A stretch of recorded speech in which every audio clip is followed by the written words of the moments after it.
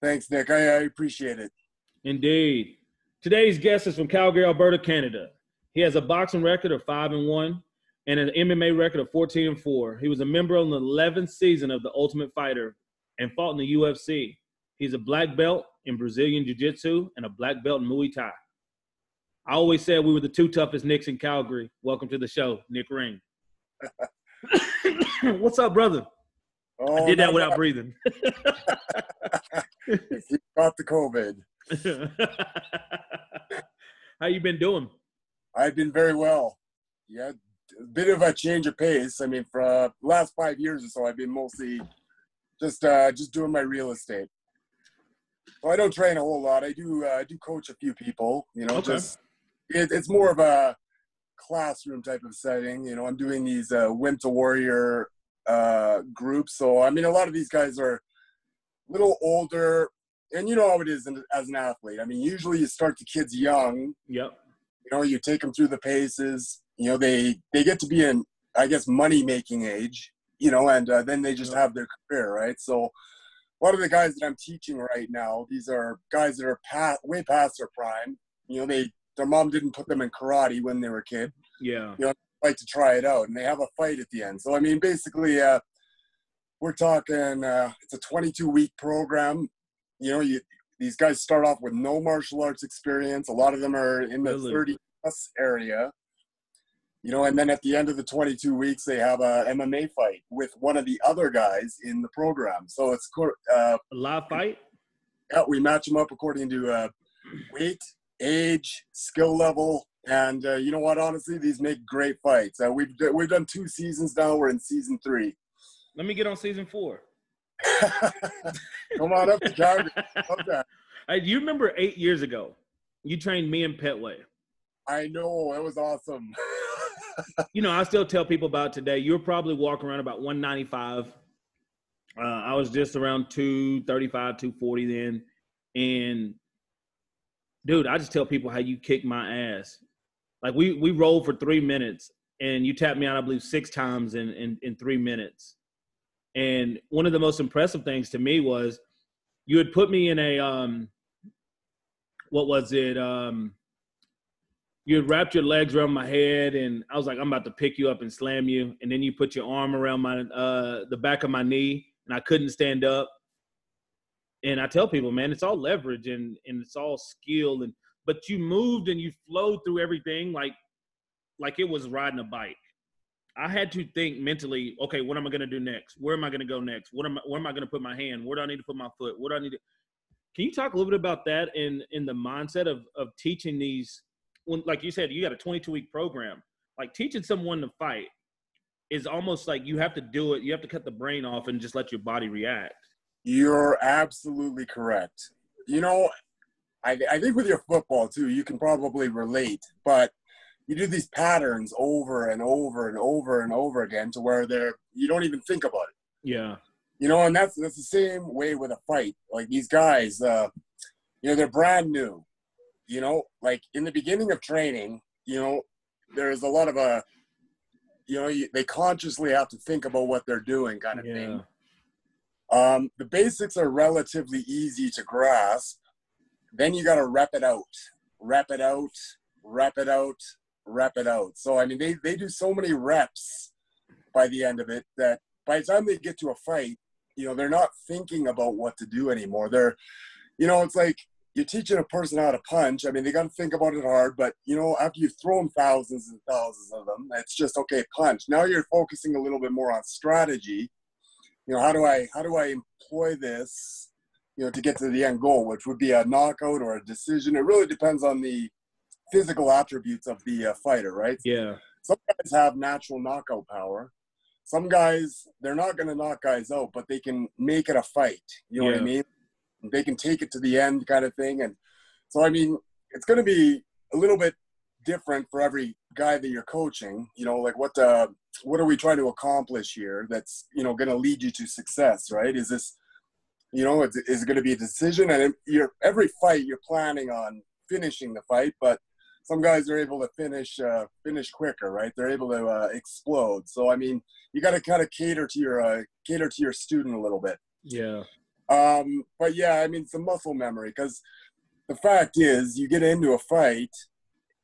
If you have not done your reps and you don't have that baseline conditioning and all that, I mean, the first time you get hit, I mean, you might not even remember where you are. This is where your body's got to take over. Your nervous system has got to, it's got to take over for when you can't think anymore. And trust me, when you get into a fight, it's just, especially the first one. The first one is it's probably the hardest one out of any that you could do because my very first fight, I took that thing on 3 days' notice. Wow.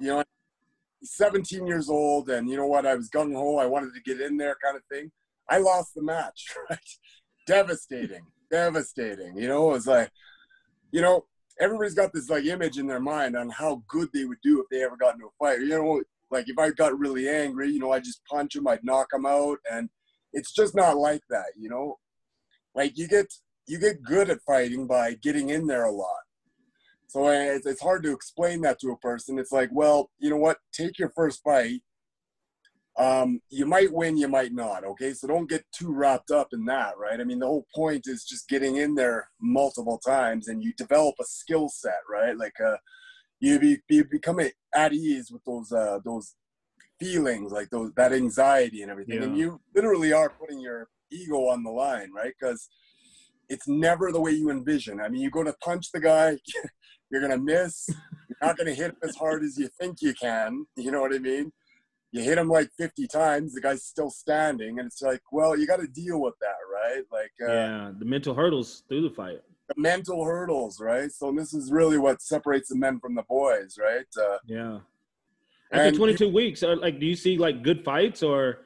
We see excellent fights, and like it's always on a continuum, right? Because like I was saying, we match the guys up according to age, skill level, like all that kind of stuff. So, and what ends up happening is when we match these guys up, like we were to put the really good guy with the really bad guy, that's not a very good fight. It's not good for the show either. But sometimes you put the less skilled guys together, and they end up having a great fight. Like I mean, it's like it's perfect. The good guys together, they have a great fight. So yeah, I don't know. Has anybody ever gotten in and said, you know what, I can't do this? Yes. Because I remember when you closed the gate on me, when you closed the octagon on me and Petway, I was looking and I was like, I really feel like a caged animal right now. Like there's no way out. At this point, you're committed to doing this. And we wasn't even punching. We were just grappling. You guys are grappling. Yep. Right. And it seems like such an odd world to be in there looking across and know this person wants to hurt you. I think like within the program, we usually have, I don't know, maybe 3 or 4 that just kind of drop off. Like they're just like, okay, this is not going to be for me. But most of them do stay. So, I mean, we average about 40 people per program, something like that. We'll get like 3 or 4 maybe drop-offs, the rest are committed, they go in there, they do it. So, I mean, we do a lot with the mental and everything. Like, look, guys, this is nothing the way you think it's going to go. And trust me, on fight day, everything's going to go wrong. You're going to wake up feeling, tired or sick or, oh, you know what, like my head's not into it. These are normal feelings. And, trust me, everybody goes through it. Like you just got to basically strap on and do it. And as you're walking up to the cage, that is by far the most nerve-wracking part of the experience. You walk in the cage door closes, you're staring at your opponent, and there's no backing out at this point. I mean, everybody's there. You got your friends, you got your family, and after that first punch is thrown, everything goes out the window. You're just relying on motor memory. Yes. And it's never as bad as people feel. Like I think the psychological component of it is probably the toughest. I mean, physically, you're going to be very, very tired. But, I mean, when I compare, like, fighting to various other sports, I mean, I don't think it's overly that dangerous, But psychologically, it's a lot, like, I think it's probably one of the toughest things because, you know, if you look at, say, a downhill skier, Yeah. you know, like that is by far way more dangerous. Yeah, you hit a tree, you're done. A skier. You know, it's not psychologically as scary, though, as getting into a fight with a man standing across the cage from you, you know? Like, Yeah. because, I mean, like, literally, when you're fighting a guy, you're actually putting your ego on the line here. And, you know, it's just, I don't know. There's got to be something there just evolutionarily, like evolutionary biology or, you know, it's just, I mean, this is your whole reputation, you know, like you're putting yourself on the line and I mean, everybody's watching. I mean, it's sort of like the fear of public speaking, you know, like I think people are more scared of public speaking than they would be skiing down a hill as well. Which one's more dangerous? Yeah. And like when I was a kid, I used to always be like, when I lost, I'd be like, well, I can win the fight. I was ready to fight you. Like if you could beat me, I was ready to fight you. But if you fight for a living and you lose, what's next? You got to be like, I got to shoot you or something because I can't beat you. Like I always look at people that get mad at the end of fights. And I'm like, well, it ain't like you can do anything to the person that just kicked your ass. Like, You had your you just got to take it because if you go over there and shove him, he gonna beat you worse. You know, that's a funny thing you say about wanting to fight the guy who beat you. You know, I'm going to bring up a book. It's called The Winner Effect. Okay. It's a great book. You got to pick it up. You got to read it. You're going to see this phenomenon like everywhere in society, and that's in fact what this guy does with the book. He starts off a few examples. He goes through like cuttlefish, you know, and so he's talking about like basically different strategies these animals will use to, I guess, get what they want. Like some of them will, I guess, transform kind of into a fighter type of thing, but it's a high risk, high reward strategy. Whereas some of the other ones they'll adopt more of a kind of a passive, I guess, existence. Like they'll resemble females. They won't have as many offspring as the, you know, high testosterone ones, but Oh, wow. they will reproduce just by hanging around the females. Whereas the ones that adopt the high risk strategy, they'll have more children, but they're also more likely to get killed. You know what I mean? Yeah. You know, then he goes into an example of he's talking about like Mike Tyson and everything, and he's talking about the winner effect. Like basically, the more you win, the more likely you are to win in the future. You know, because like there's a few things that happen to the brain. It's like your testosterone goes up, the dopamine goes up, and the neurology of the brain itself, it kind of reverts to that of a winner. I mean, these past experiences of winning, you know, I mean, makes you more likely to win in the future just because, you know, your body just, it goes through the motion. But he also talks about the downward spiral. You know what I mean? Like a lot of times when you're training, you know, your winning is associated with like how hard you've been training and develop a certain amount of skill. So what happens with a lot of guys is they start getting a little lazy. I mean, they've won so many times that they, you know, they're not working quite as hard. You know what I mean? Like, and, you know, they're still getting good results, but, you know, the second they run into that one opponent who might be a little hungrier, you know, they lose. I mean, they lose a lot of confidence, and it starts turning into a downward spiral, and it's sort of like a loop effect, like that kind of thing. What was neat about this book is he took this a step further, and he was talking about like the winner effect on groups. You know, and he was talking about soccer players, right? You know, he said statistically, the soccer teams and everything that wear red, you know, they win more often than the ones that, you know, wear blue.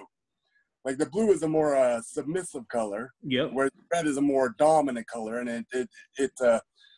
I mean, it's the same with like women and fertility. I mean, they get redder like when they're, you know, when they're ready to breed and all that. That's why women wear lipstick, and you know, it accentuates all that stuff. But it's also a color of violence and you know, domination, right? Whereas the blue color, that's more of a submissive one. But he was talking about like with the soccer players, you know, they'll go head to head, they'll play their game. You know, the team that wins, their testosterone will go up, while the team that loses, it will go down. Go down.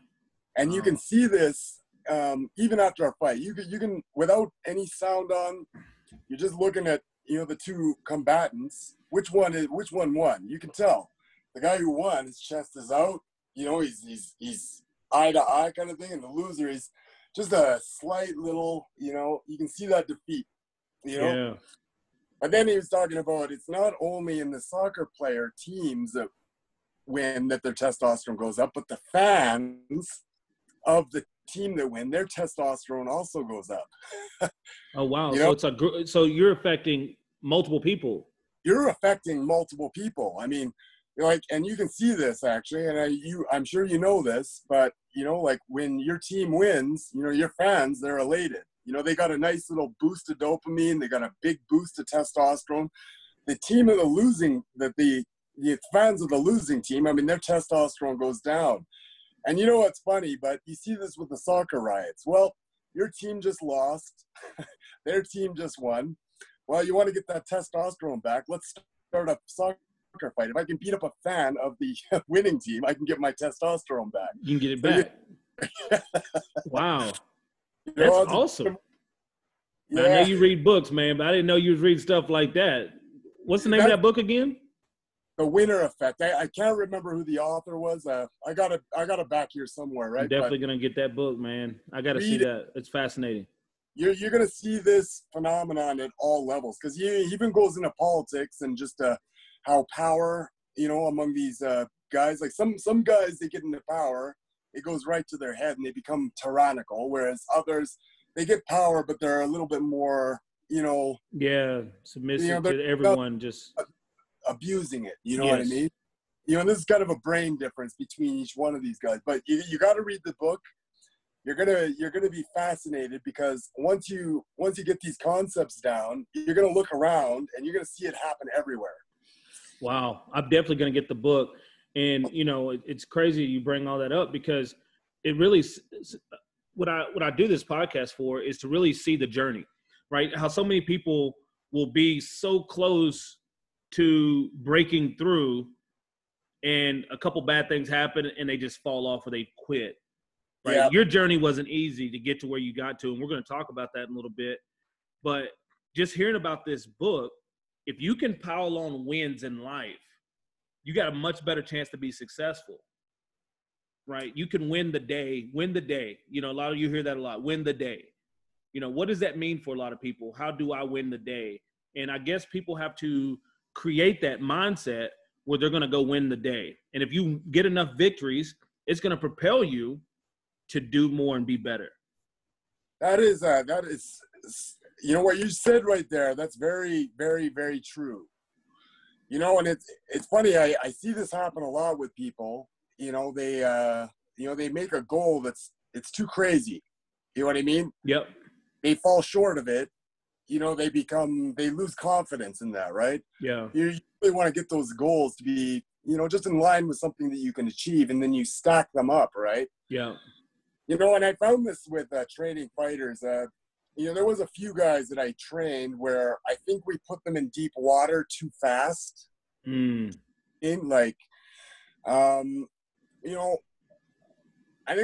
think a good recipe here is like, you got an athlete, you kind of want to give them, 3 easy fights, 1 hard one, 3 easy fights, 1 hard one. So you're kind of like, you're step laddering it, you're building them up, right? You see organizations do that though. Like even with Michael Page, right? How much time they've taken with Michael Page before they threw him in there with some of the top guys.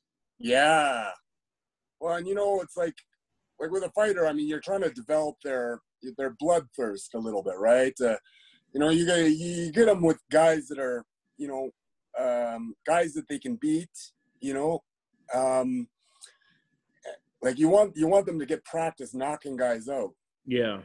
You know what I mean? And after they've done that, like over and over and over again, I mean, by the time they hit somebody who is really, really tough themselves, I mean, they've got it embedded in their brain that, hey, I'm going to go in there and I'm going to knock them out, right? I mean, they've got so many reference experiences. Yeah. To that effect that, I mean, like this guy's he's like a hardened criminal at this point, right? You know what I mean? He's able to, you know, he's done it enough times that, you know, he could easily do it to this other guy who's also very good, you know. So it turns into a real good fight, right? But you throw these guys in way too early, you know, it's like their confidence can be hurt. It's very hard to get that back, you know. Yeah. I look at a fighter, you know, like George St. Pierre, for instance. Like, Yep.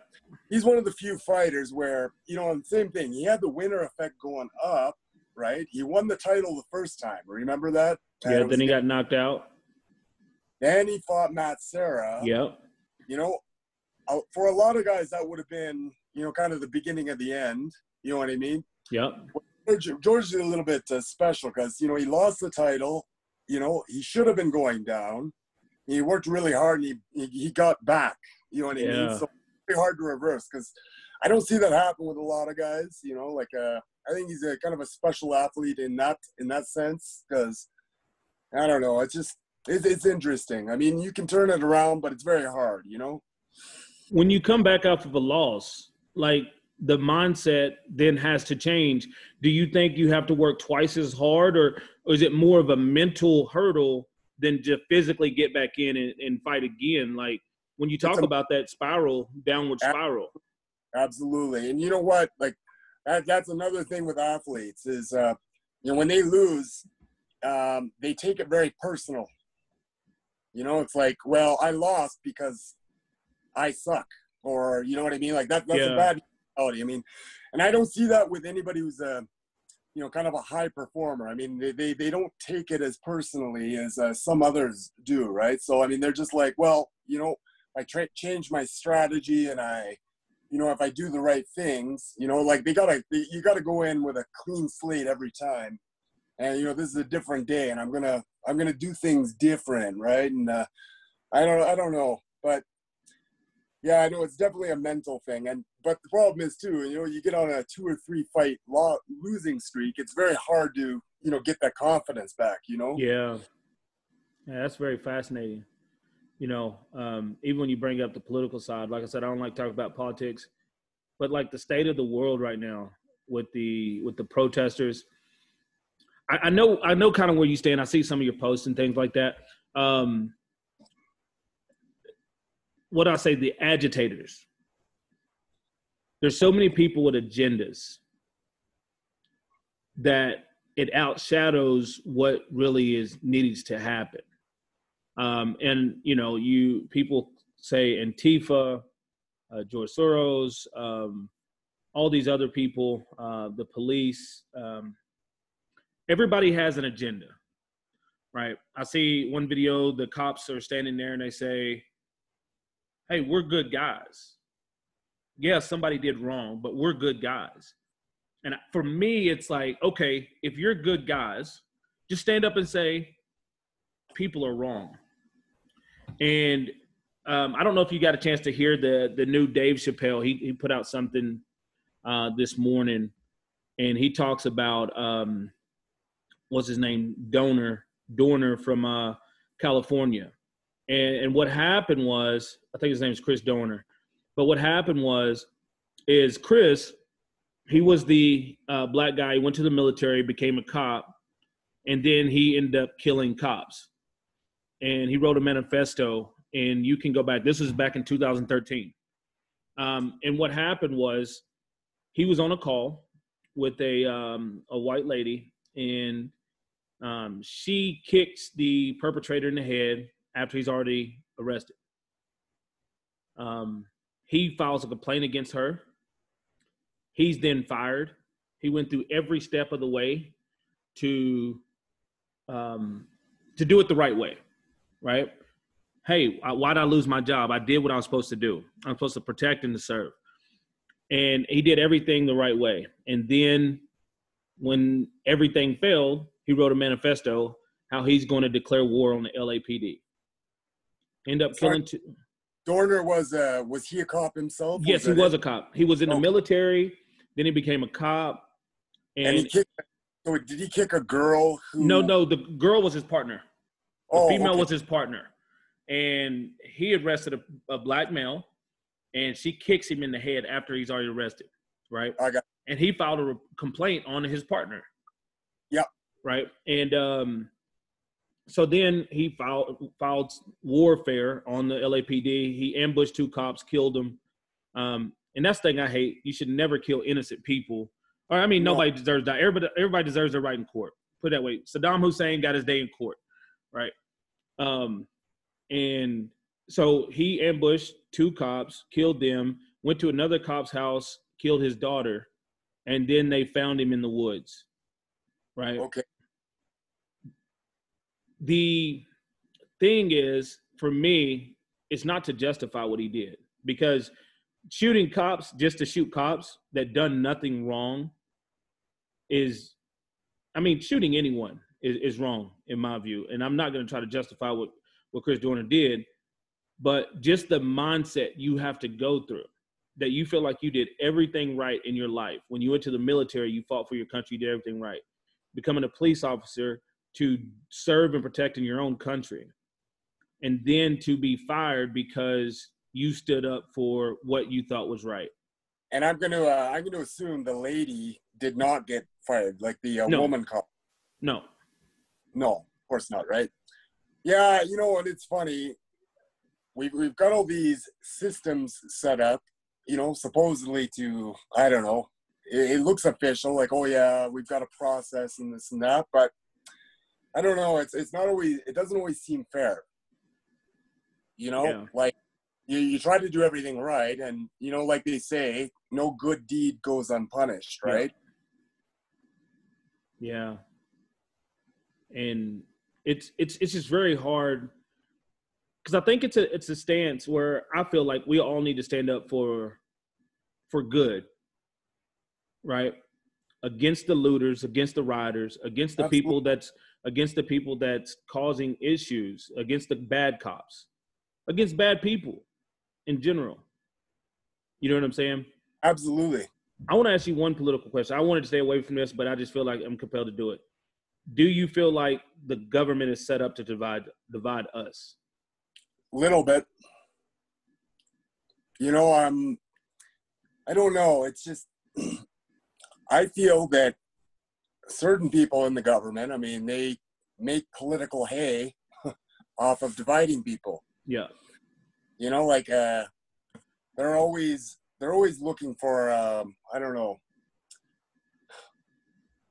try to pander to certain voters or whatever by I'm angry. You know, and I don't think that's right. You know, I think it's wrong. You know, people, you know, and if they can get everybody fighting each other, you know, I mean, it takes the attention off of them, which I think that's where our attention needs to be, is on the politicians, and exactly, not fighting amongst ourselves. And I think that's where they keep us now. And you know, I know you're deep into American politics, right? And your stance on American politics, like, where'd you get fascinated about American politics? Have you always been that way, or just to give a little background to everyone about it? I was born there. Okay, I didn't know that. Yep. I was born in Iowa. You know, I come from an American family, but you know, most Canadians are obsessed with American politics. So that's not even, you know, here's the thing about Canada is everything that happens down there in the States, that affects us. Yeah.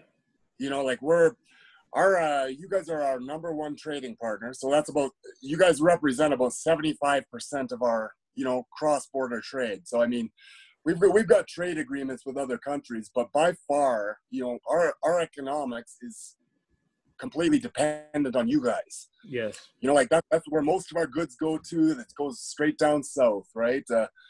You know, any policies that you guys come up with, I mean, you know, ultimately it's going to be, we have to respond to what happens with you guys. You know what I mean? So, like, all Canadians are obsessed with American politics. There's very few Canadians that are, you know, like, even bother with the Canadian politics.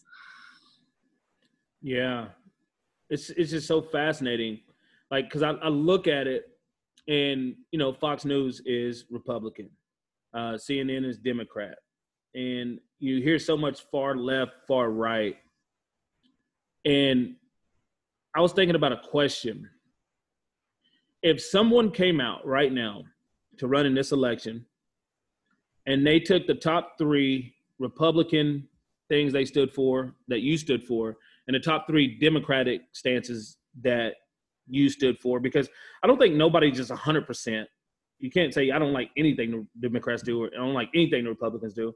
But if they were kind of down the middle and they took the top 3 of each and they ran, do you think they would get you think the Republicans or Democrats would let that person run?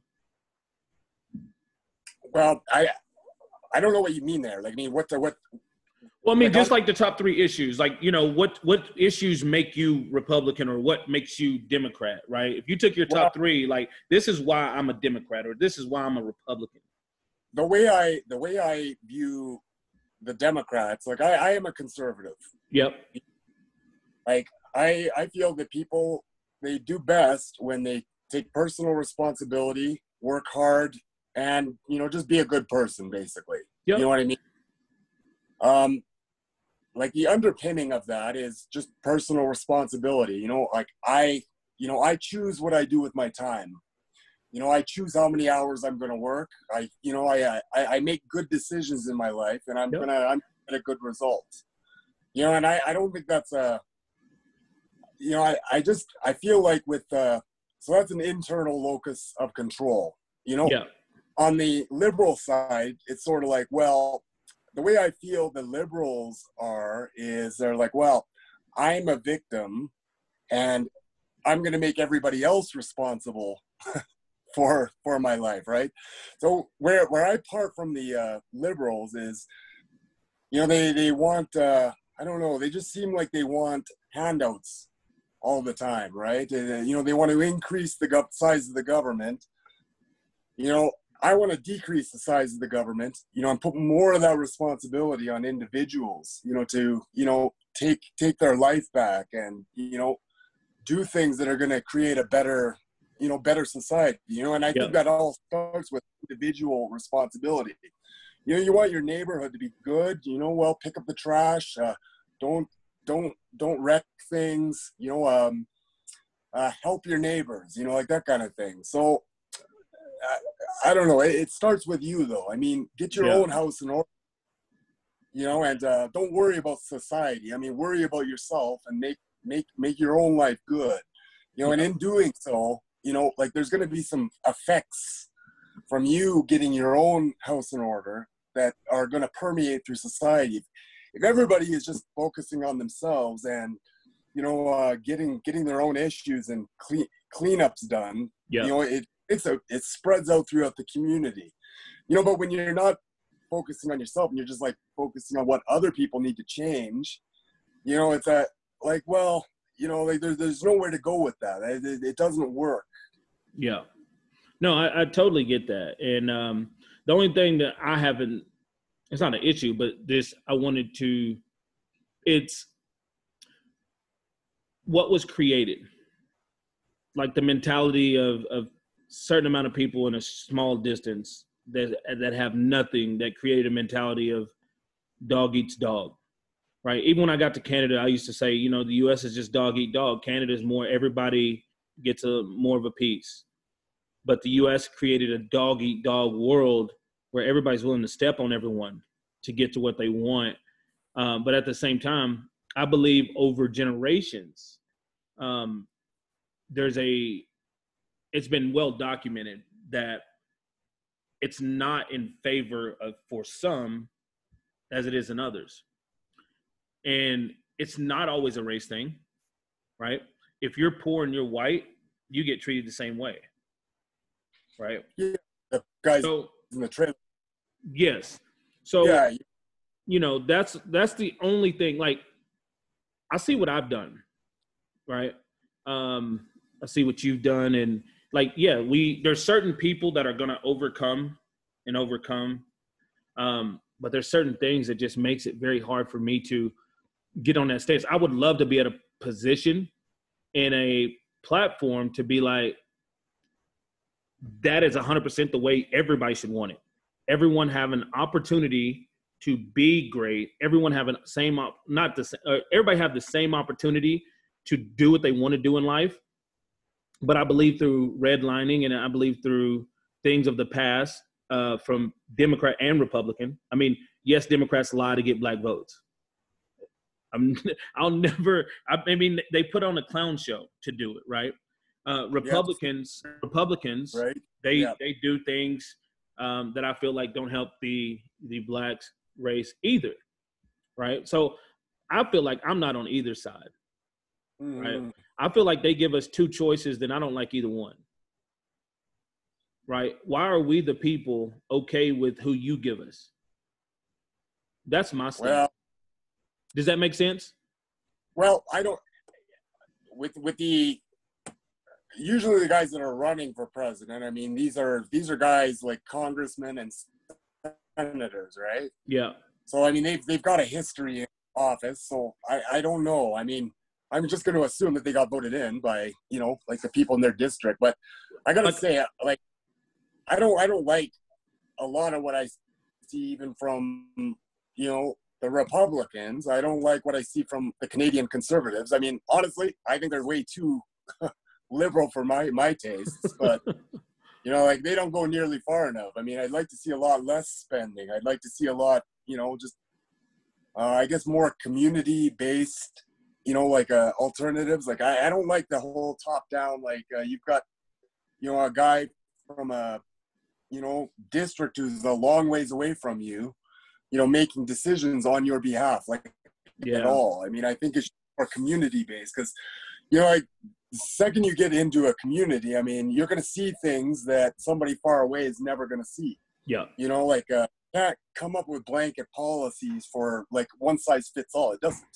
You know, you go neighborhood to neighborhood, there's going to be different solutions that are more appropriate for one area of town versus another, right? So Yep. I just like to see a little bit more decision making at the local level, you know, than from a top-down government, right? Because that never works. I mean, they always talk about like what they're going to do, but you know, it just can't work, right? Yeah. You don't have the feet on the ground. Yeah, I apologize for bringing up politics, man. Like I told you before, I don't think we could ever solve it. But I just something at that moment just wanted me to ask that question, and I don't want to put you on a spot like that and put it in a situation like. No, I mean, I enjoy discussing this. You know, and it's funny. You know, I'm on kind of the philosophical, you know, end of it. I mean, I don't know all the moving parts here, but you know, I just, you know, from the philosophical, you know, end of it. I mean, I'm just thinking about like just again the personal responsibility, and you know, just get your own life in order. Don't worry about society so much. You know, I think some of that stuff will solve itself. I mean, there's. Yeah, I mean, I know you brought up like redlining, and that was kind of that was in the '60s with the insurance companies. Well, right? with housing. So back in the day, you couldn't get houses in certain neighborhoods, so they created ghettos and things. Like if you put two dogs in a house and you don't feed them, one dog will eat the other dog, right? So when we look at Black culture and we look at what was created by the government, regardless if it's Democrat or Republican, if we look at what was created from slavery to after slavery, where you imprison Black men, the biggest things that you hear is, well, if there's more Black fathers in the home, well, you lock them up, right? Or you're killing them. Or, you know, there were Black men that went to war with the assurance that they were going to get the same loans to get the same houses as the other men going to war. And when they got back, they were denied. You're talking about World War II then? Yes.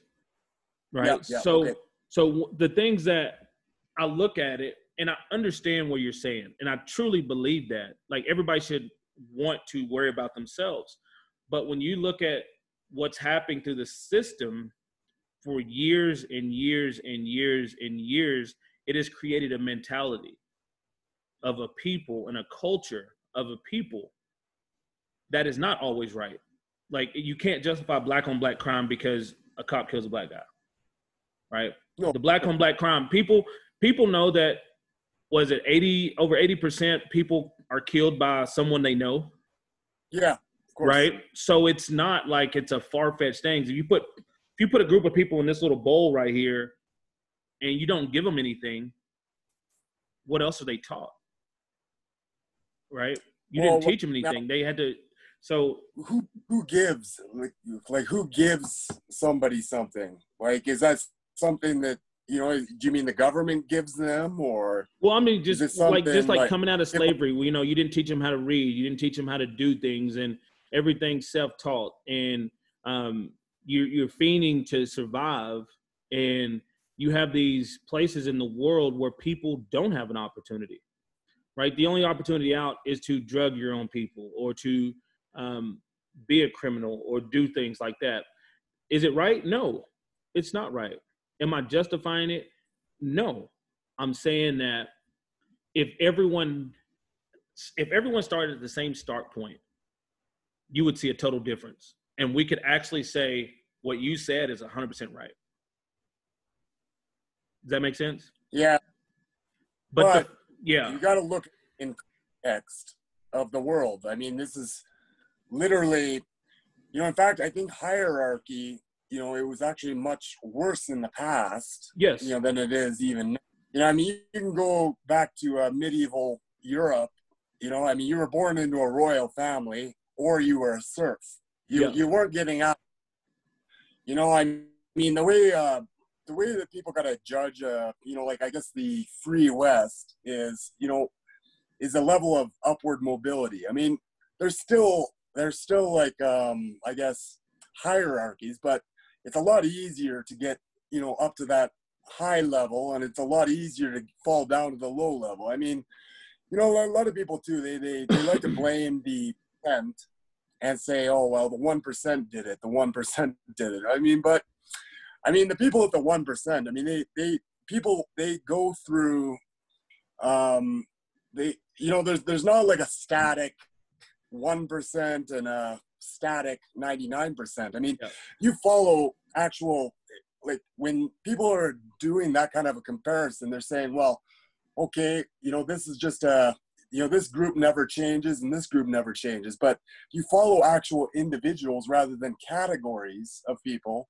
you know, you'll see a very different picture. Yeah. You know, you're 18 years old, you know, you've never really had a job and you don't have a career. I mean, how much money are you making as an 18-year-old?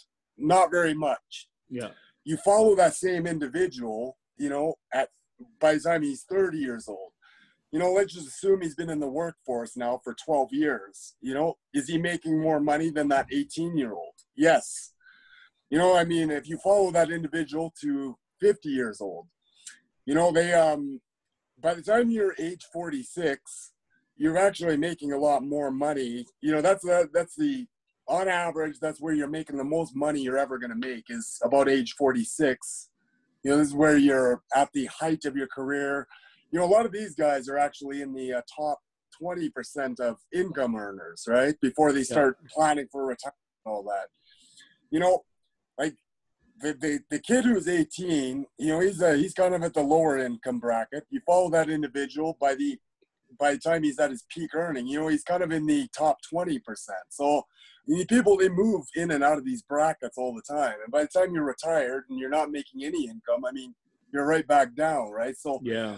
I don't view these in like static categories. I mean, people, you know, they've got a lot more opportunity to move up and down. Now, if you come from a bad family and you've got no opportunity, you know, it's a little harder. I mean, say either the emphasis, you know, by your parents and, you know, your extended family, it was not on education or whatever. I mean, maybe everybody's going on welfare, or, you know, like, that's very hard to break out of. I mean, you know, you gotta be a special kind of person to do it. But I don't know what you do. Is that, I mean, me personally, I'd like to take away the welfare, because I think it forces people to work. You know, like, the government's not feeding you, you know, well, what are you gonna do? You got to go out there and you have to shake the tree a little bit, right? So, but I don't know. These kind of problems, I mean, they're easy to come up. It's easy to talk about. Yeah. You know, it's hard to do. Yeah, because, you know, there's so many people that you affect, and, you know, just looking at the other stuff, right? So yeah, it's a conversation that can go around in circles. One other thing I just wanted to know from you is, like, you look at the state of Calgary right now, right? I was there 11 years. I love Calgary. You see the state of it with empty buildings downtown, and people are struggling for the last 5 years, right? What it needs to happen for Calgary to regain what it was, and how can I help in that as well? Or how can we help in that? Let's get rid of the city councilors. They're raising the property taxes. I mean, they were shooting these things up like 200% during a recession, right? That's why we've got these, empty buildings. It's hard to run a business, it's too expensive. I don't know, man. Like, I think that they need to get their spending under control. Quit promising to do things that you guys can't pay for and I mean, the thing is, with a city, the only levers they've really got to generate revenue is they can ask the province, so the provincial government, for money, or they can raise property taxes. What they need to do is quit spending in the first place. Then they don't have to keep the property taxes, so high. I mean, they need to fire a few people. You know what I mean? Like, just get the finances in order and everything without spending increases, and then let people get out of the way. That's what I want them to do. Get out of the way. Let people make a living. It's sort of like that difference between like a positive rights and negative rights. So a positive right is where, you're promising people that you're going to give them material benefits. And a negative right is you're just going to promise to not interfere with them. Yeah. Negative right, that's kind of on the side that I lean. I mean, just stay out of my way and let me live my life, and let me do things.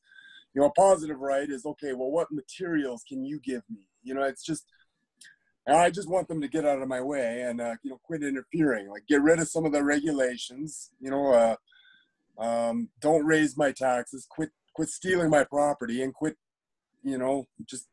interfering, basically, right? Yeah.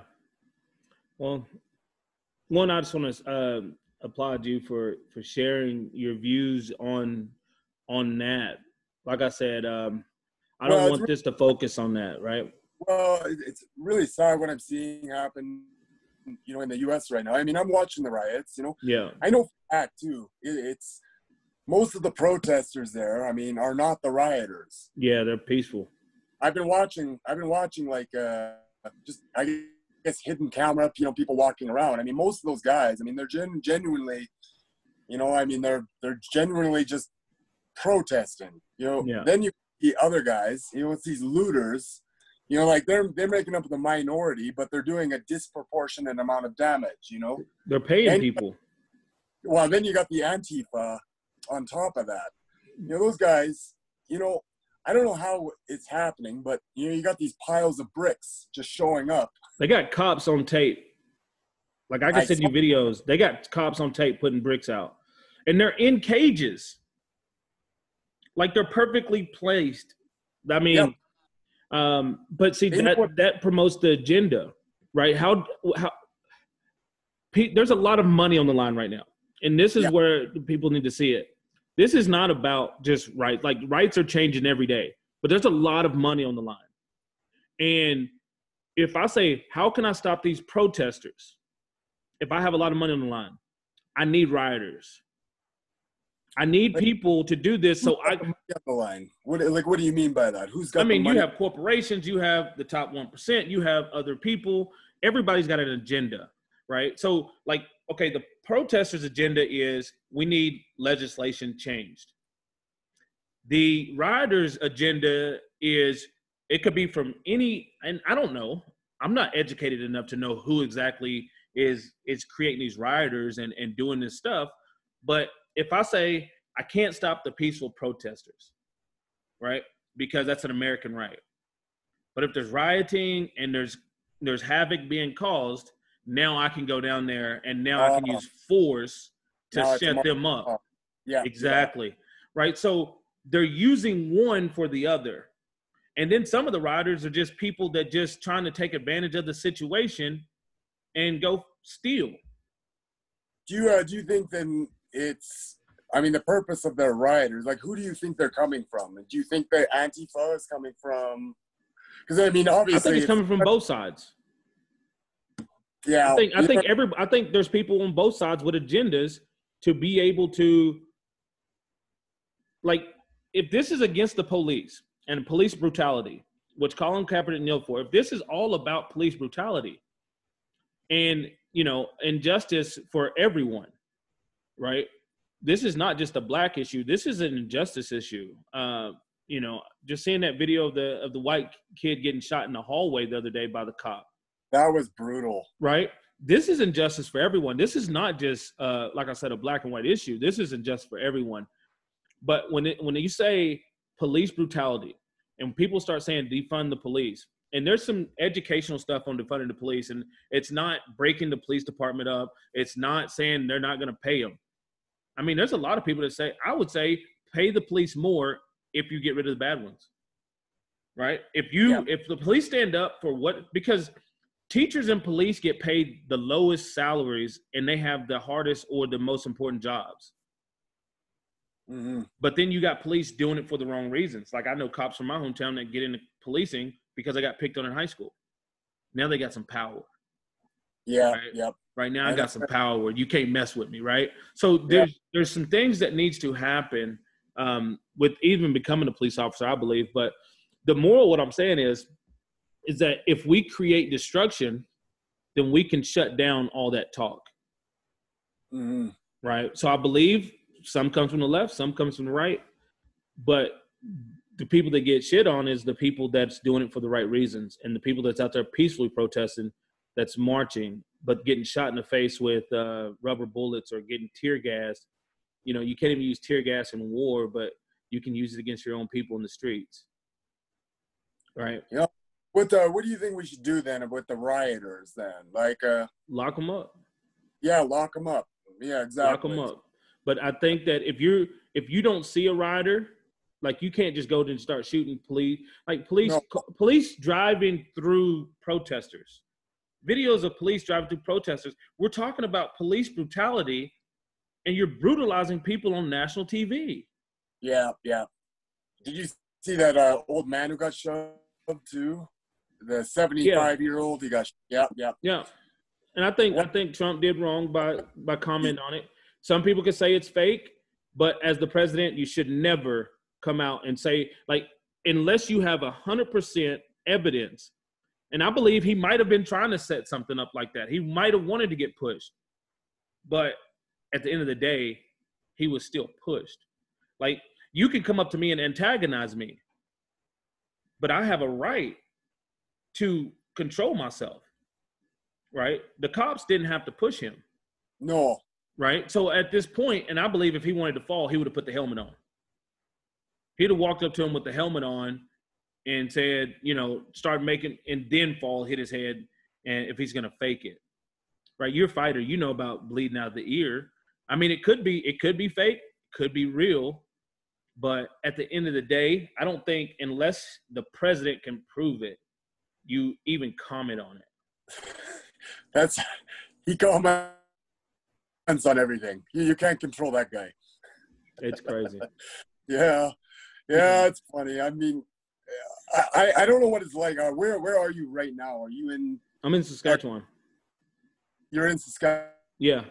Oh, okay. So you're not down there? No. Are you living down there? No. Okay. No. I'm up in Canada, man. I'm up here just hanging out. I got some family that peaceful protests and things like that, and they post videos every day, and it's peaceful, right? There's a lot of people on the peaceful protests, and I think that's the way. That's what the soldiers fought for. That's what my granddads fought for. I lost one granddad in Vietnam. My other one fought in World War II. They fought for us to have peaceful protests, not just black people, but gendered, gender equality, everything. You know what I'm saying? So this is what our country stands on. When they wanted to open the country back up and they stormed the government building with guns, like, that's a protest, right? I'm not going to knock it. If that's what you want, this is what our country was founded on. Yeah. The First Amendment right. right? Absolutely. Is to be able to voice your opinion. We don't all have to share the same opinion to live peacefully together. Absolutely. Right? We just want to get to the same place, and that's to be happy in our own bubble. People, they need to be allowed to talk. Exactly. 100%. If you're not allowed to talk, well, that's no longer a free country. Yes, 100%. Man, well, let's get into when you were a kid. Like I said, I appreciate you. I'm sorry for bringing that up. Oh no, what? This is current events. This is it's important stuff. We see it differently, right? We see the world differently from different views. Like you said, you are your Republican or whatever you want to call them.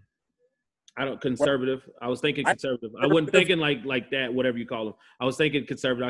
I couldn't remember liberal, conservative. Conservative, not a Republican. Okay, you're a conservative. Some of the Republicans are conservatives. Some of the Republicans are not conservatives. So you're a conservative, not a Republican. Not a Republican. Awesome. No. So it's funny. Some of the I guess Democrats, some of them are kind of liberal. Some of them are just straight up socialist. They just happen to be under a Democratic, I guess, banner.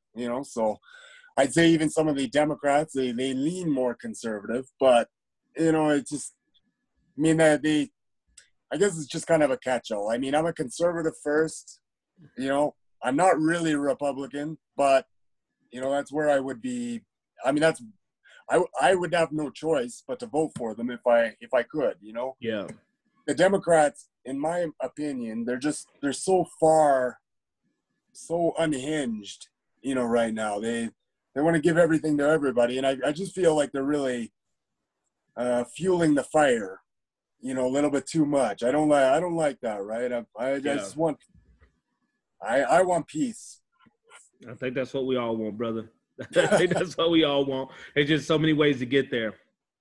But when you were growing up, how long were you in Iowa? Oh, not long. I moved away when I was 1 year old. I've grown up I've been here my whole life. I go down to the States quite frequently. My entire extended family is down there. Iowa? Yeah, Iowa, California. I got a bunch in like Massachusetts, like Boston area, all that. So okay. Yeah, no, we're quite spread out. So I visit and everything. So I know we're coming up on 2 years, and I just want to give a shout out to Jackie, your mother. Oh, you were her favorite football player. Bar none. You were her favorite. And it's funny because I was doing all this UFC stuff, and I was doing I've been doing MMA for a long time. She didn't take me seriously until she saw a picture of me and you on Facebook. She's like, "Wow, my son really is famous." Lewis. Really? Yeah. She's like, "How did you meet him?" I was like, "Oh, it's my buddy." She's like, "Wow, I know it." I went to her page earlier today, and I just looked at some of the notes, some of the messages, and how she reached out, and we would talk about you. We would direct message each other about you all the time. Some of the fights, and look, let me pull it up real quick. It's actually where's it at? She says, "Hey, Nick Lewis, thanks for support for Nick Ring. From his biggest fan, his mama. I know you're close to your mom, so figured it would be okay to give you a shout out. I don't want to embarrass Nick by posting a general message on the page." And he said, "By the way, I'm a big fans and as well, and I love it when you have the ball." And so that's what created a multiple year conversations. We would talk before your fights. We would talk after games, and it was just so awesome to get to know her, in that way. And she would be like, "I'm on pins and needles when Nick's about to fight." And we talk about Calgary and those days. But I just felt compelled to give her a shout out on here because she was a wonderful woman, and I know she loved you, man. And I know, we're about 2 months from a year, so Yeah, or 2 years, yeah. Years, yeah. Well, yeah, that's funny too, because I didn't know you guys were messaging, but no, that's really good to hear, actually. Yeah. Yeah, I know. No, she loved you, so. Yeah, I loved her too, man. She was awesome.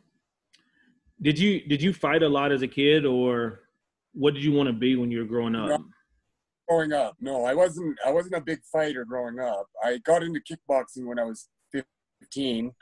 You know, for me, this was entirely just a sport, a competitive endeavor. You know, I'm not a street fighter.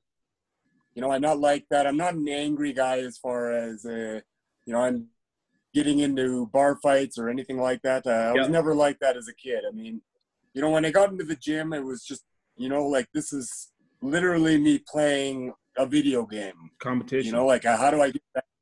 Competition, how do I make the best out of my body and everything, and just achieve the goal. So I mean, that's just who I am on that. I don't do it anymore, like literally I kind of put it down, and I'm on to different endeavors right now. So like right now I'm just running real estate, just got some properties, and just trying to make the best of that, right? What did you want to be when you grew up, though? When you were a kid, like, what was the goal? Was it to fight? Oh, gee. Yeah. I started fighting when I was 17, and I was working jobs. I went to university. I was doing basically like biology. I didn't like that so much. And this kind of like the fight career was going very well. So I was just like, okay, I think I'm going to just focus on this a little bit more. I've only got so many years that I'm able to even do this at all. So, I kind of went a bit more all in on that. In the meantime, I was just kind of doing some investing kind of stuff on the side. So, this is where I'm at right now. It was sort of like the transition was, I think it was fairly smooth, right? So while I was making money, I was just investing in it. And, now that I'm not a competitor anymore, I'm just kind of managing. Yeah. You know what I mean? The thing is too, with the athletes, I know a lot of athletes, when they're making money and everybody likes them and they're, like they're Mr. Popular, I mean, they feel like it's never going to end, but it does end, you got to have a life after sport, right? Yeah. Yeah. You made a statement once that said, you like the purity of MMA. What do you mean by that? It's a pure sport. This is what the cavemen did.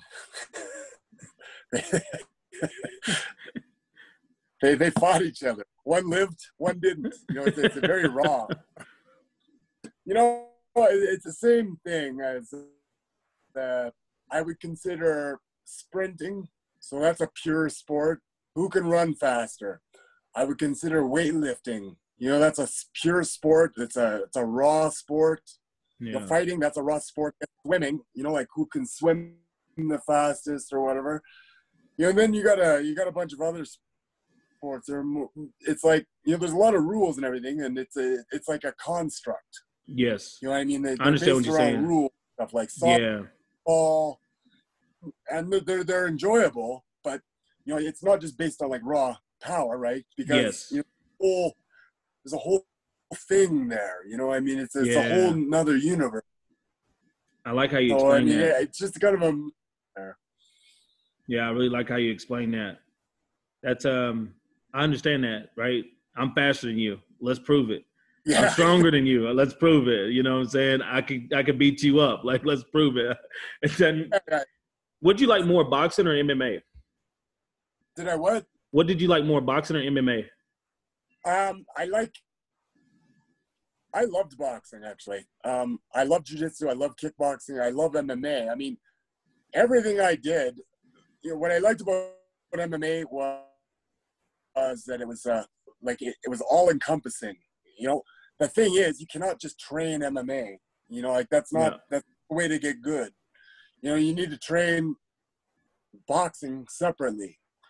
You need to train wrestling separately. You need to train, jiu-jitsu separately.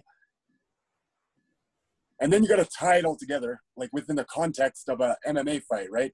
Yeah. Now, MMA is a different word because not everything you do in, say, a boxing ring is going to work in an MMA fight.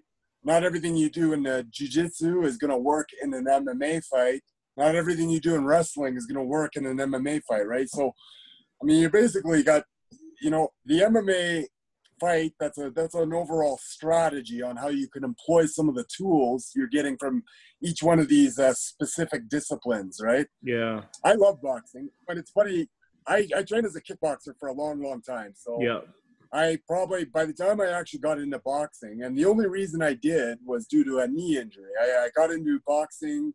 I had to wait something like a year and some for knee surgery, and I didn't want to take that much time off. So I started doing boxing. I didn't think it was going to be nearly as hard as it actually was. You know what I mean? I was like, well, I've kickboxed. I've had 30 fights as a kickboxer. I know striking okay, but what struck me is with the boxers, I mean, like how many things they do. I mean, you've got two weapons there. You got your right hand and you got your left hand. But they do a lot with a little, I mean, they've just got it so dialed in. Like, they've got all the little angles. They've got, they got the different kind of punches and everything, how to generate power. They're very good with, like, distancing. Then you got, like, these little infighting zones. I mean, in boxing, like, you can be in close with a guy and you're punching. In an MMA fight, that doesn't really exist, because, I mean, a lot of times you're grabbing onto the guy. And yeah. You got these different ranges and everything that, unless you were actually doing boxing, I mean, you're never going to get to train it in an MMA fight. I mean, if you're just doing MMA and you're spending your whole time just grappling the guy and trying to tie him up, I mean, you're never going to get good at boxing. Yeah. You need to train each one of these little things because you're taking yourself to the extreme on, each one of these little areas, right? Yeah. Boxing, I mean, I thought it was, it was much more challenging than I thought it was going to be.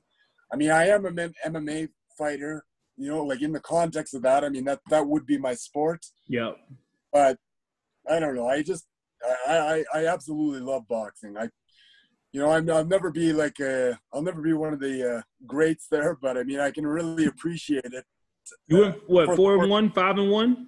5-1, yeah. Yeah, 5-1 as a boxer, man. That's pretty awesome because it does take so many different skills, right? And to fight people that train just boxing, because I'm pretty sure those guys, when you fought, weren't training MMA at the time either. They were just strictly boxers. I got a very bad reputation in the boxing circles. I had a few times where I threw guys out of the ring and I got in trouble. I mean, to the point, these referees, they would come talk to me and they're like, you grab onto them, you throw them or whatever. I mean, they, you're done. I'll cancel the fight, that type of thing. So I did develop quite a bad reputation. That's crazy. Well, let's talk about going into the Tough House. You went into the Tough House. What was the mindset? Like, even the process of getting started, like knowing that you got the call that you're going on the Tough series for the UFC. What was that like to get that opportunity? I grew up in Calgary. I trained at some good gyms, but I mean, there's a small gyms. There's nobody who's doing anything like this, right? So yeah. I remember when I made it, and I remember walking into the Ultimate Fighter house, I was like, geez, I can't believe this. I can't believe I'm here, Like, it was a big, big, big thing. So, I mean, I wanted to just represent my town and just, just do my very best. So, yeah. But, again, like, you got to be just very careful not to psych yourself out. It's like, well, I am here because I earned it. And, like, you just need to go with it and everything. And don't question it too much. Don't overanalyze, like, focus on your training. Just one little step at a time, and you just put them together. So, I mean, like, I really tried hard not to psych myself out and just like kind of stay focused on the goal here, you know? How did it feel to be the first overall fighter chosen? Cheeto I chose you number 1 overall. Were you surprised? I was surprised. I was happy, you know? I felt good about that, obviously. Yeah, I didn't want to disappoint anybody, right? So, I mean, Yeah. as far as the training went, like, I showed up to training. I trained hard. I gave it my all. And, you know, I mean, I didn't like the results as far as, you know, I blew my knee out. I would have liked to, you know, continue. I mean, but, oh, well. I remember the conversation you had sitting outside on the show, and they still wanted you to fight through a torn ACL. Yeah. And you were like, well, everybody in the house knows I have a torn ACL. They're just going to kick me in the knee. Like, it's like, if I didn't kick you in the knee, then I'm doing an injustice to myself. You know, here's the thing. That's a TV show. Yeah. And they don't care about your career. You know, I care about my career. Yeah. I want longevity. You know, with a torn ACL, if I go in there and I do it, I can damage my knee beyond repair. Yeah. You'll never fight again. Now, does the show care? The show doesn't care. You know, that's something I care about. I mean, I have to look out for myself here. Yeah. You know, I left the show. I went and got my knee surgery. And, you know, I was able to fight another day. I mean, this is just, you got to be smart. Yep. You know, don't give in to the pressure. It's just, you got to do what's right for you. Did you have 1% to say, yeah, I'll do it? Or you were just already set, like, I already doing this? No, I was 100% out. I knew what happened. So I've had 5 knee surgeries now, you know, so before that show, I had already had 2. I knew exactly what happened. You know, I knew what was going to happen if I kept, you know, if I decided to be the tough guy and, you know, try to fight through it. I knew I was just going to end up doing more like, first of all, I was going to lose the fight. Yeah. You know, damn it. So I wasn't going to walk out with a win. I would have had to fight 2 more fights after that, you know, to win the show. Yeah. So there's just no way. That's not, you know, that's not a path to success. Like, we're not even talking. I just had 1 more fight to win. I would have had to fight 2 more fights to win the whole show. You know, doing that with a knee that needs knee surgery, it's not going to happen. Yeah, you don't even have stability. No, you don't throw have punches or to defend takedowns or do anything at this point. No, they don't, you know. Yeah, you got to be smart here. You got to look after your own career. I mean, people, they're not there to look at. That's your job. That's my responsibility, and I did it. I took a little bit of heat. I think it was worth it, though. I mean, of course. I thought when I said no to that I was never gonna, you know. I mean, the UFC was not going to be interested in me, you know, anymore. But at the same time, it was like, well, this is what's best for me, you know. Like, if that means I have to have a few more fights and maybe I could get called back at a later date, that's fine, you know. But how was it being in the house? It was boring. That is like the. They give y'all liquor, right? They give y'all liquor, and because they want entertainment. This is what they do with you. You know, there is no television in the house. There's no music. There's no cell phones. There's no newspapers. There's no books. Nothing. Okay? Why no books? There no books. Nothing. They don't want you. They do not want you separating yourself from the group. You know, I mean, there's no doors on there's no doors on the bedrooms, and there's 1 door for the bathroom. There's video cameras on you in the house everywhere, so they film you. You know, even in the bathroom. Yeah. So even if you're taking a dump or you're pissing, you know, they're filming you do that as well. So, but yeah, it's funny. They don't want you separating yourself from the other guys. You know, in fact, you're so bored that the only entertainment you get is from being around the other guys. Yeah. So what they're doing, but you know, you're sharing. Basically, it's 4 guys to a bedroom too. You know, there's 1 fridge, so you got 14 guys sharing one fridge, one washing machine, one dryer. You know, it's like, you know, they set this up so that there's maximum tension. Yeah. Got a You got to bunch of fight a guy, and you're looking at him every day. And then I just seen one on Matt Brown the other day where the guy put lime juice in his dip, and then Matt Brown knocked him out in the first round. But yeah, is there any notable who's in the house with you? I know Court McGee was in the house with you. Court McGee. There was Casey Scola, Jamie Yeager, Chris McRae, Seth Baczynski. There was a few other guys. Chris Camozzi, he was in the house, so I don't know if he's still fighting with the UFC, but yeah, I don't know. I mean, I would say probably Seth Baczynski. He was probably the most. He beat Kimbo, right? Well, Seth Baczynski never fought Kimbo. No. Seth Baczynski. Okay, now I know you're talking about. Yeah. No, Seth. He was a funny, like, probably the most alpha male guy in the house. He was the funniest guy in the house by far.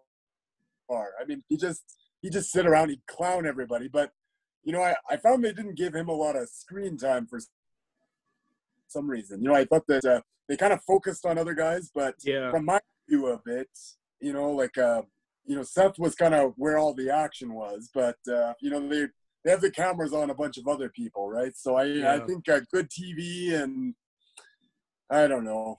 It was weird, because there was so much that was going on in the house that never got filmed or didn't get emphasized, right? So I mean, they got to make an episode out of basically 20 minutes of footage, so they got to tell a story. Yeah. So they'll story however they want to. I mean, they've got hours and hours and hours, but you know, they gotta make this bite size, you know, for the public, you know, to fit basically 20 minutes of a story, and then you got like maybe 20 minutes of fighting. So you know, I just tell the real thing. So getting back to the UFC, signing that UFC deal, gratitude when that happened? Yeah, I was grateful. You know, I was grateful to be there. You know, I did my best. You know, and for me though, when it was over, it was over. I was like, okay, you know, like I've just had enough of this. Like, I don't even really view it as that big of a deal. Like, it is a big deal, but you know, I mean, it just seems to me like it's just kind of one chapter of my life, you know, and I'm just doing other stuff right now. That's how I felt about it too. When I was done, I was done. It was kind of like one of those things that kind of came and went. Almost feels like a different lifetime to think back to it and everything. What was your toughest fight? I would say the court one was probably right up there. In Calgary? In Calgary, yeah. That was a war. Oh yeah, no, he beat me up. You know, it was very tough. I've had a lot of tough ones though. I mean, where I don't know, they're all a little bit different, right? I just felt like I got beat up a lot in that fight. You know, it was like it was a war. Yeah, I don't know. Who'd you fight in Vancouver? I fought. What's his name? I can see his face. I can't think of his name. James something. Was his name James? I'm not sure. He went on to. Who did he fight after? He fought some big. He kind of grew after that, right? You beat him, I believe. It's the one where you told me he knocked you out in the first round. Yeah. All right. He dropped me, and I was unconscious. I felt, but yeah. But you won the fight. I don't remember any of the fight after that, but it was the second round. I got him with a rear naked or something like that, rear naked choke. Yeah. But yeah, no, I was completely knocked out for probably 20 minutes. Like I don't remember anything. I remember I was standing there and I was fighting, and then the next thing I remember is I was walking down a hallway, and some guys, you know, pulled me into a room and they wanted to drug test me. That was about it. You know, but I had done a full interview. I did the medical examination, which I passed. Really? I was completely, I mean, I watched the interview after, and I'm just giving like these answers that probably I've given 1,000 times before. Like I'm not even thinking. I'm not even really awake at this point, right? So, yeah, that was a little weird, but I had that happen one other time where, same thing. I just remember, I was fighting, and then I just remember they were raising my hand, right? So, I mean, just what I'm talking about with this whole autopilot thing is, Yeah. like, if they're, you're not always going to be conscious. Like, there's going to be like large gaps. I mean, Is that especially, common? yeah. If you get hit, your body's got to have like the muscle memory to, kind of keep going. I mean, but when you see guys get dropped in the UFC now, is that a common thing for them to go on autopilot and to lose memory Yeah. like that? Yes. Like I would say, I would say there's lots of times where guys, they get hit, they don't know where they're at, and they'll lose like little pieces of time, but they're still in the fight. Yeah. Yeah, I think that's actually very common. Like usually, like when you remember a fight, you're only remembering little flashes. Like, oh, okay, I remember doing this. You'll not have 2 minutes of your life. You'll remember these little flash points, though. And I mean, the rest of it is just you're so full of adrenaline that you can't remember. You don't even know where you are, really. So when you go back and watch a fight, it's like seeing it for the first time. Yeah. You'll be like, oh, I remember that now, or I remember that part, but like, yeah, because you're so focused that it's just. I don't know. I only remember, maybe say it was a 15-minute fight. I might remember, maybe 3 or 4 little snippets of that fight. I don't remember the whole flow. I mean, I've got entire fights I have not even watched, right? So, Oh, wow. like, it's just, it's kind of over, and I don't care anymore. So, yeah. Do you watch UFC now? I sometimes watch. You know what? We got one guy in our gym named Hakeem. Yeah, I know. Hey, that man's special. I will watch his fights. And then if there's like another good fight, if there's like, I don't know, something everybody's talking about, like I'll watch. I only watch maybe 1 or 2 UFCs a year, though. You know what I mean? I just I kind of want to just support my friends type of thing. Other than that, I'm not super interested. Yeah. Well, what was your? Because I'm pretty sure that Did you watch a lot when you fought or when you were going to fight? I watched my opponents, so I was never a big MMA fan. Okay. You know what? I would watch my opponents, and then come up with a game plan, and then the rest of the time that was just me training. But honestly, I was never into the whole trash talking. I wasn't into the. I don't think I was really into the MMA culture so much. Yeah. For me, it was a little bit more of a job.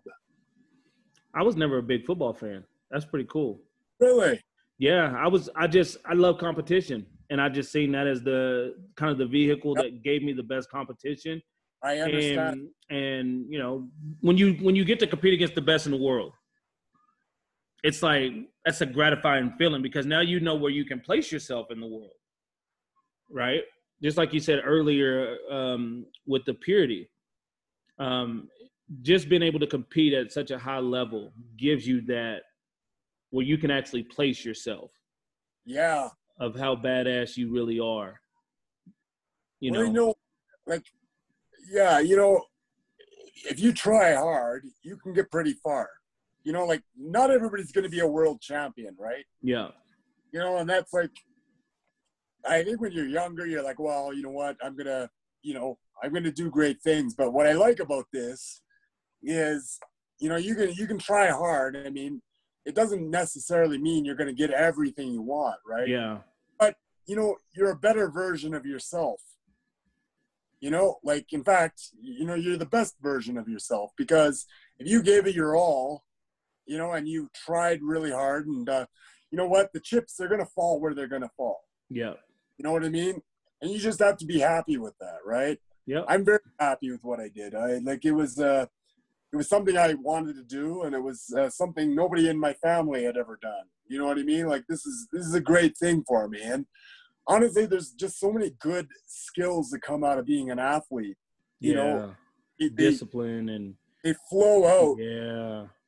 Other areas of your life, right? Yeah. Like I feel really bad for the kids that you know, don't play sports, and you know they don't really learn what their limits are. I mean, almost like delusional on what they think they can do. You know, like when you're an athlete, you know exactly what. Yeah, you push yourself and you do things that you don't think you can do. Did you ever go into a fight thinking, I don't know if I can beat this guy?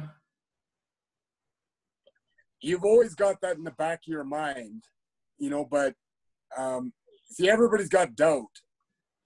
You know, I don't play in those waters though. It's just like, you know, I focus on how I can beat the guy. Yeah. You know, what would I have to do to beat the guy? And I don't dwell on the outcomes at all. I remember you had texted me one time and you were talking about Uriah Hall. You said, I think I'm about to fight Uriah Hall. Yep. Instantly, I got scared for you. He's, you know, that guy's, he's very good. He's a very good fighter. They canceled that one on me. Yeah. It was over a visa thing. Yeah. You know, like. I didn't get scared for you because I didn't think you could beat him. I got scared because he's so explosive. Right? I've seen you fight wars, right? And it's just like, if you get into a war with that guy, it's not going to be good, right? So you know, that's my thinking of it. It's a funny one on that one, because the way he is he is so explosive, you know, and if he hits you, he's going to knock you out, right? In that kind of a fight, you know, that's not the way I'm built. Yes. You know, I've really only got one choice, you know, and that's to draw it out, draw it out, right? You know, but can you weather the storm? I mean, can you manage to not get hit for long enough, you know, and, you know, start getting your shots in? You know, I kind of look at a guy like, you know, Nick Diaz, like all them guys. So Nate Diaz, he's not an explosive kind of guy. He's got one thing that he's really good at, and that's just kind of drawing a fight out and punches and bunches and drawing fights out, gas. Yeah, yeah, exactly. Well, I mean, each fighter's they've got their own little, I guess, their best path forward, right? So yeah, you're right. I mean, yeah, I've got no illusions about beating him or anything, but you know, it just, you know, like how are you? Like, how are you going to do it? You know, I mean, this is just a game plan against a guy like that. I mean, basically, you got to not get tagged. Yeah. You know, keep your distance or smother, like one or the other. You got to go forward. But he's a special athlete, right? Yeah. You know, this is not something that you're just gonna. Yeah, I don't know. You're just.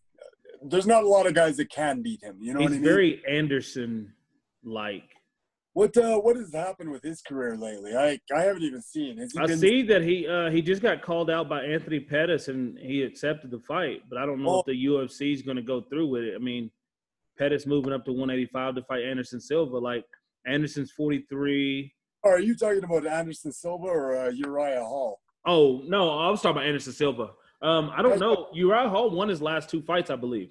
I haven't. So he's been around. Has he fought this year or last year? I think he's got a fight coming up soon. So I got to see. I don't know what he's up to. Yeah, I haven't been following the sport a whole lot lately. Yeah. Who was the guy that you fought or you were supposed to fight, but you got pneumonia with your weight cut? Thiago, right? No, his name was – he was training out of Matt Serra's gym. Who was that? And he was the Greek guy. He had the mustache, the bald head. Yeah. Remember that? Yeah. And he was pretty big for a little while there. Yeah. Man, to me, like, that's where I get crazy. But, like, I look at it like this. When you tell me – like you're gonna fight Uriah or some of those guys, it's not that I don't think you can win. It's just like, man. But then if somebody's like, could you go up against Deion Sanders or somebody? I'm like, yeah, I can win my match. I can win my battles, right? So I see it in the same way. I just see fighting so different. Like when you say the purity, right? You can get hurt. I can't get hurt going against the best DBs, but you can get hurt really badly going up against the best fighters, and you can prove that you're one of the best fighters. So it's a high risk, high reward situation. How did you look at that though? Like, did you I know you said it's in the back of your mind, the dangers of fighting anyone, but you wake up on the morning of the fight. Was there ever a day that you were just like, I don't know if I want to do this? Well, that's like basically every time. Really? Yeah. You do it anyways. So you force yourself to do it. Oh yeah, absolutely. You know what, man? Like that person is there to kill you. Okay, are you gonna let that happen? No. Fuck that. You know what? You're gonna go in there and you're gonna murder that guy. Like, and you just do it however you have to. You know? Yeah. Like, you know, I mean, like seriously, you're on the battlefield. You know, you're not gonna back down. You're gonna get this shit done. You know, and I mean, everybody's counting on you. You know, I mean, this person, he's there to kill you, and he's gonna kill your family. I mean, like this is it. And you have to do it like that, right? Survival of the fittest. Like, yeah, you don't back down and you don't quit. Like this is it. I mean, you might get murdered, but you're gonna go down fighting. You have to. Nobody ever finished you, right? No. I have had my fucking ass kicked though. But you never got finished. You lost all 4 by decision. I've not been finished. You know, but I mean, yeah, no, I've been beat up. I mean, I've not been finished. No. Dude, that's awesome. Do you take that as a victory? I guess. You know, I don't like losing at all. It very much makes me mad, but yeah. What do you do? You know, I mean, yeah. Like, you're going to give your best. It's not always going to work out. Yeah. Like, that's fine. I mean, I'm like, it's a victory. It's 10 out of 10 when you go in there in the first place. Yeah. You know, how many people have the balls to do that? There's not that many. So you got to take that as a victory right there. Well, hey, like, you're facing your fears every time, and you know, despite how painful it is, you're going to do it. You know, I mean, this is part of manhood. This is what you need to be doing. And you know what? I wish more kids would participate in sports anyways, because, I mean, it bounds them to reality. You know, like they don't have any illusions on how good they are, because they know. They definitely know. So it'll expose your weaknesses. I was looking on here. I just looked up. It was James Head in Vancouver. That's right. And you finished him. Also, the Tim Bosch fight. I thought you won that 2-1.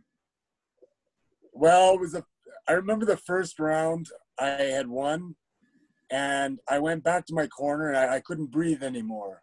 You know, that was in Denver, right? Yeah. So it was just the elevation. The elevation killed me. Like, I think I could have won that, but you know, he did. Tim had moved out there like a few weeks prior, like just to acclimatize. It was a funny thing, but Tim Bosch, he had a fight with Matt Hamill in Denver, Colorado as well.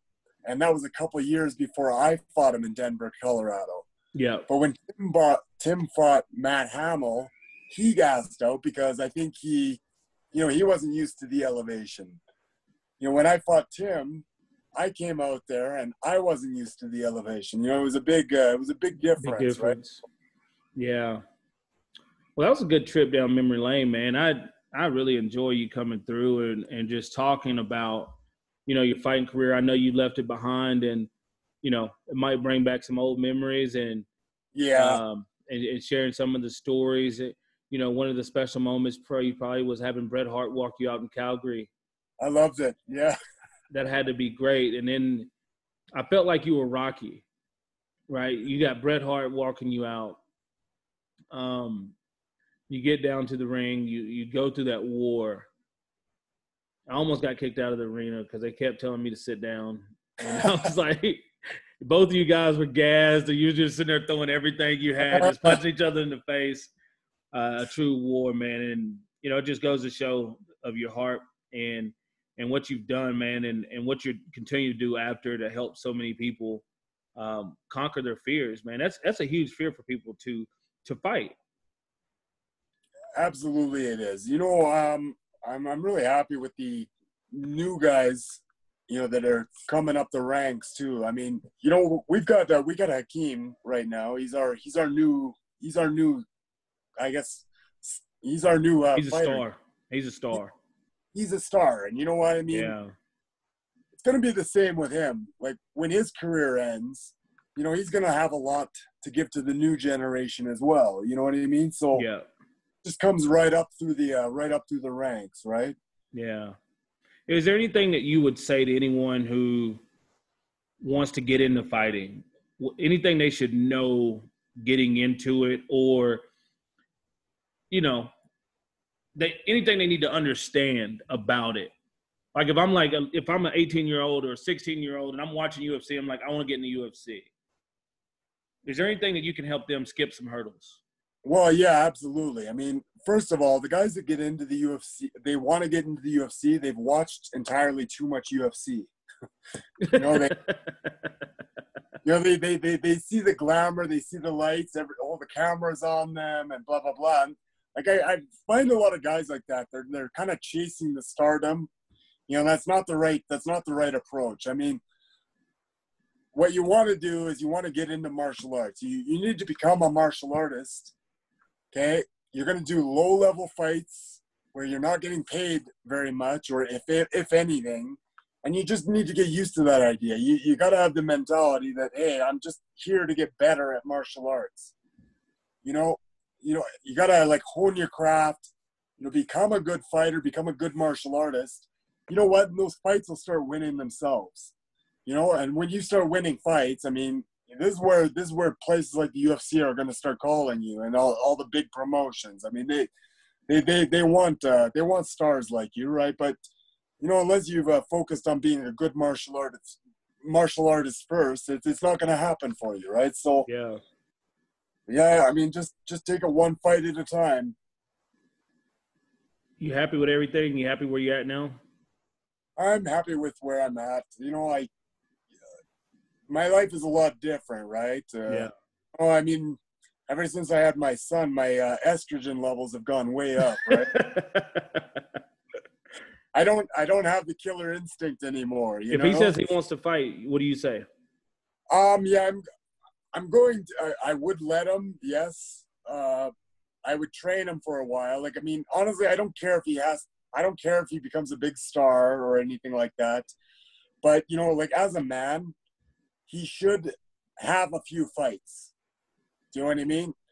Because it's really scary to get in there. It's hard. It's physically demanding. You know, it's painful. Like, this is everything that a boy needs to – they need to experience this, right? Like, I don't care if he's getting their ass kicked, Nick. Like, come on, man. Like,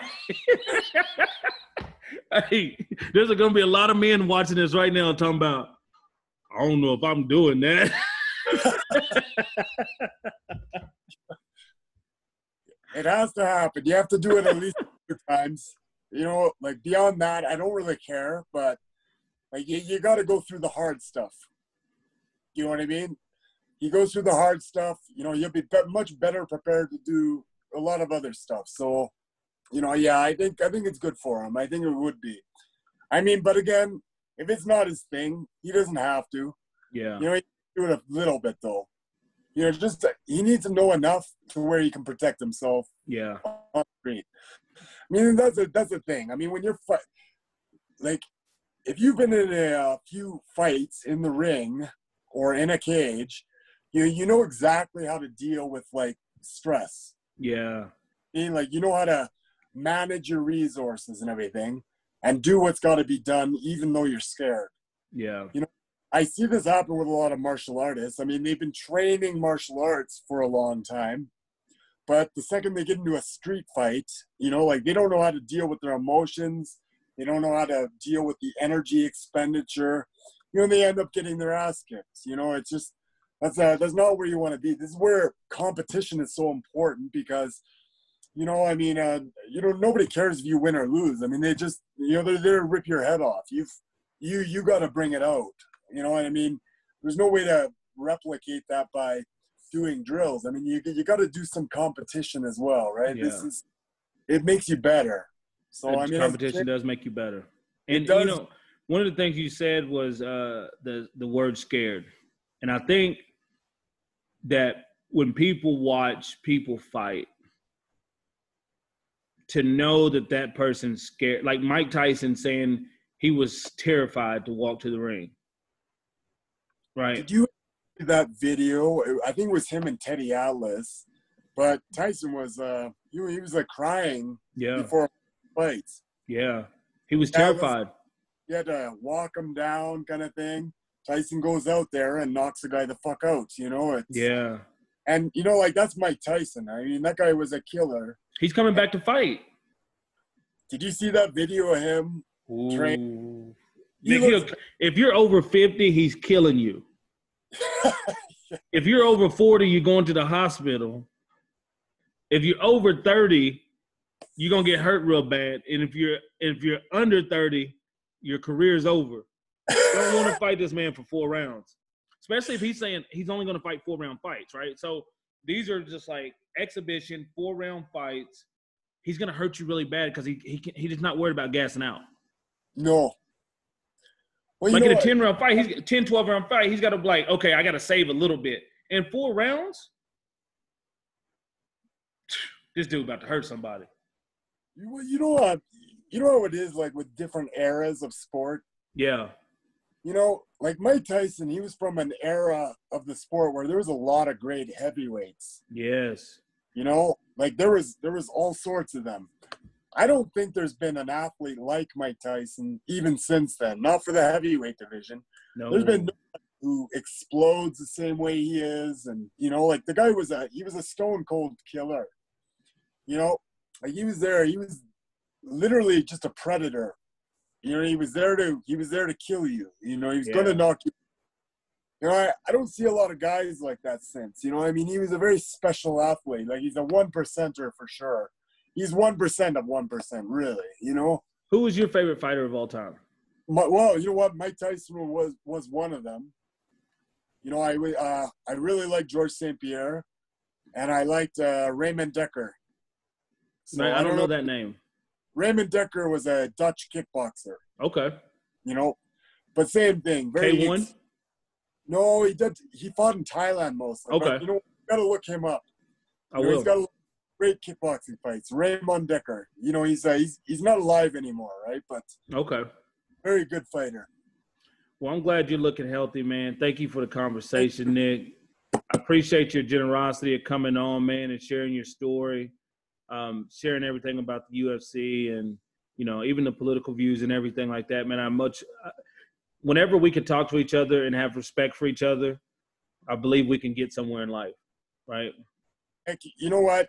Like, I've known you for a number of years now. I mean, like, it's always been like this. You've always been so cool with me, you know? Like, I've enjoyed interacting with you, you know, like, basically ever since day one. And, you know, you know, growing up, I mean, you kind of view these athletes as if they're, like, special and stuff. And, yes, they are special, but, you know, like, honestly, like, you talk to these people, they're real human beings. Yeah. You know what I mean? Like, they're normal people at the end of it. And, I mean, it's just – that's one thing that just kind of blew my mind. I mean, like, when I first met you, I mean, you're a big star. But, I mean, honestly, you're always so cool with me, you know? Yeah. Dude, do you remember the time – we were at Roadhouse? I'd met you at Tantra, but we were at Roadhouse. And I was like, Nick, we should fight each other for charity. And you said, I don't know how to fight for fun. And I was like, charity match off. Yeah. That was like something I'm like, Nick, you trying to kick my ass in front of everybody for charity? That's not right, man. That's not right. But yeah, man, I truly appreciate it. I truly appreciate you coming through the Lulu Logic podcast, man. And I hope you enjoyed it. I know I had a blast. Is there anything, anybody that would like to get involved with the fights there in Calgary or get in contact with you about training or anything? Is there any way they can do that? Well, you know what? Yeah. If you're interested in training, I mean, just come to Champions Creed. So we're on McLeod and 42nd. So that's the same building that you came to, yep. You know, with Ian. But yeah, Champions Creed. I mean, we're actually just opening up. I mean, so Monday's our first day open. Awesome. You know, after the whole COVID thing. So that's when this is going to air. Yeah, beautiful. Well, come on out. I mean, yeah. So I coach there, you know, a couple of times a week. You know, take a class. Yeah. Okay. Bring your son in so he learn how to get his ass kicked so he can be more of a man. All right, brother. I appreciate you. Thank you very much.